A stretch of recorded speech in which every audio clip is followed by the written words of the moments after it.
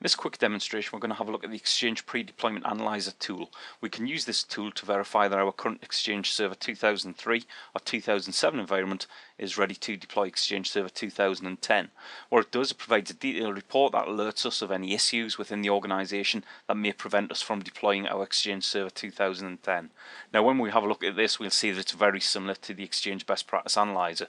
So all we'll do here, just come into Windows Explorer, just kick off the installation, read through the license agreement. We're happy with all of that. Click the next button, specify where we want to install this utility, specify where we want to put the default data folder as well for all of the reports. Select our next button. Yep, we're happy with all of this. Click finish. Launches up the utility, it's fairly quick. Select the options for a new scan. You need to specify the domain controller, because one of the things we need to do for Exchange 2010 is just ensure that the Active Directory schema is correct. So we'll connect through the Active Directory. Doesn't take too long, it doesn't take this minute.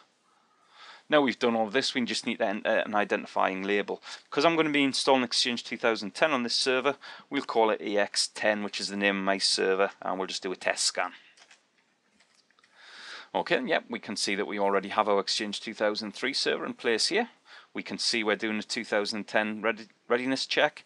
What we'll do here is we'll just change the speed to say that we're on a fast LAN. It doesn't really affect anything, it just estimates a time down here. It doesn't actually give us this time. So click Start Scanning. Away it goes. So as you can see, it's not going to take too long to do this scan. So yep, that's all completed now. So we'll just view the report of the best practice scan. Now that's all done, we can see we've got a slight issue here. So we'll just have a look through this, yeah. Active Directory schema upgrade is required, I was expecting that. We have a slight little issue here with the link state suppression is not enabled.